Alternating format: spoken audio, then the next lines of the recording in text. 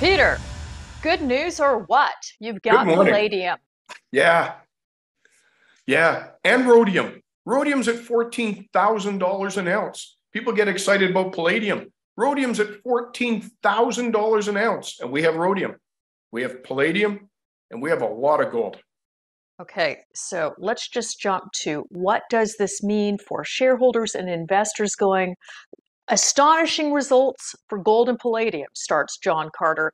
Tell us what this means. You were explaining a little bit to me about this morning. Right. Explain it to our audience. In 2020, the management team made a production decision when silver was $16 an ounce. That tells you about our internal projections and our internal financial thoughts. Gold is at 2,200. Sorry, that's not true. Gold is at 1,650 an ounce right now. Palladium's at 2,200 an ounce, and rhodium's at 14,000. So we found gold, palladium, and rhodium in our silver vein as we're processing the silver.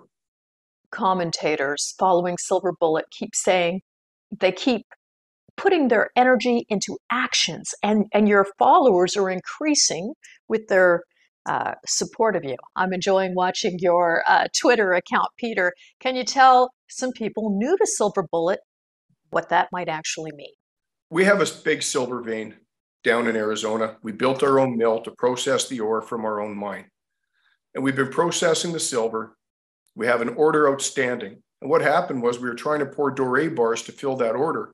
If you looked at the press release, you saw that there's a picture of a really ugly chunk of metal there. We could not get the silver to smelt correctly from this new part of the vein. The field team thought it was because there was a metal included that needed to be smelted at a higher temperature, and it turns out they were right. That's the palladium.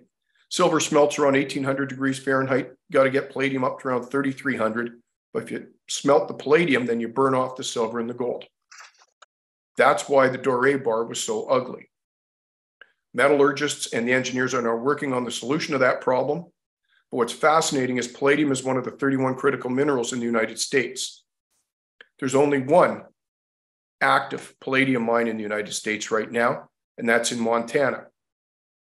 This could be the second. So now for the fun stuff. You have a section on your breaking news this morning with how the gold and palladium were found. So tell us, how were they found? Like I said, the doré bars were just ugly. They could not get them to smelt correctly. So the field team thought it was another element included. They had a pretty good guess what it was.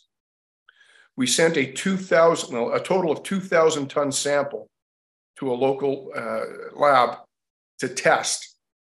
And from those 2,000 tons, they came back with the palladium, the gold, and the rhodium. And that's what was causing the doré bar to be so ugly. So how are you going to follow up on this to build on the facts that you just referenced to me?